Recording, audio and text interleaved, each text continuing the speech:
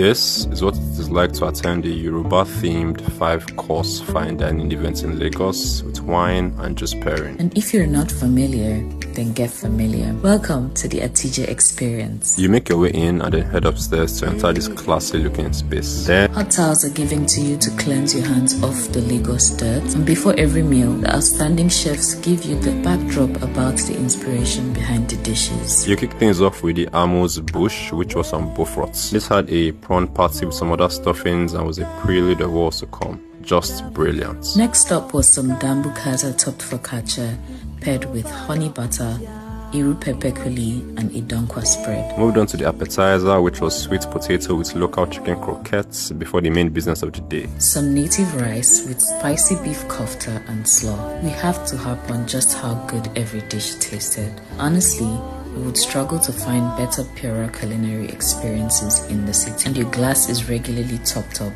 with every dish. Then we took a break for our most interesting part of the evening. We were given some lemongrass to cleanse our aura before cleansing our palates with this mango and guava lolly. The Atije experience holds 2 days every month, but they also host private bookings, and the vibes at the table were truly immaculate. Ended with dessert, which in keeping with every other thing on the day was magnificent, before giving a round of applause to the exemplary staff and calling it a day.